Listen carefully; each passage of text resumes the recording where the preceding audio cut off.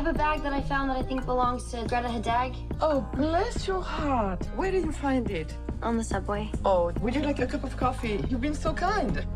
I don't get many visitors here. I've been so lonely since my daughter left. Well, I could help you. My mom actually used to say, I'm like chewing gum. I tend to stick around. Where are the candles? In the cabinet.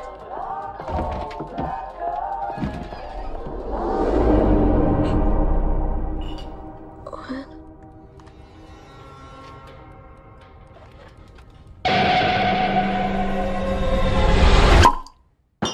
Did you find them? I guess she's been planting bags around the city. I was hoping someone brings them back to her. And you did. Oh my God, it's her. Just let it ring. I saw the bags, Greta, and I never want to see you again. She's really freaking me out. This is not a problem. Public area, her rights are protected. Why are you doing this? How exciting. Hi, I'm Frances, and I'll be your waitress for the evening. No, I can't do this.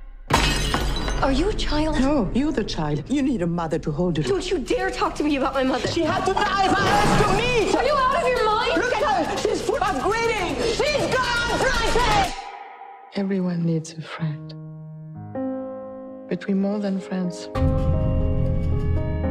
We're connected. There's something you need to know about Greta. What? Are you insane?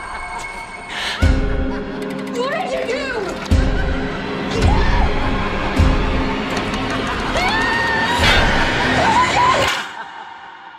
Just try to get rid of Greta.